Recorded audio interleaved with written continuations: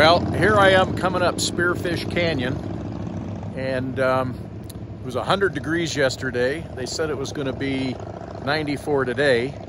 I've stopped so I can put my jacket on.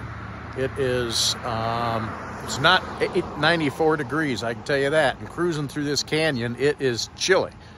So anyway, I decided to pull over here, put my jacket on, and you can see it's pretty cloudy. I had a few sprinkles coming out of Sturgis, but nothing serious. But they say a lot of this is smoke and creating a little cloud cover, which is great because I don't want the sun beating on me.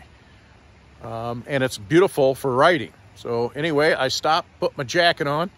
I'm getting ready to head back on out. So see you later.